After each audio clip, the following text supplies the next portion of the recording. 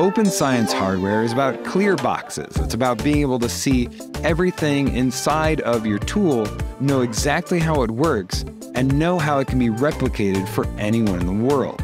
This year, we brought the Gathering for Open Science hardware to Panama.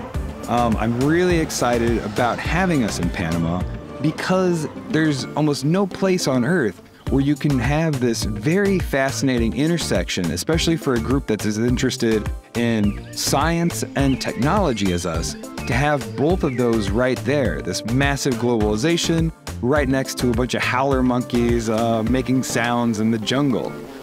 Probably the most important thing about the Gosh community is making these connections between all of these wonderfully strange individuals who are all incredibly active and excited about sharing their thing and finding outlets and communities for them to share with.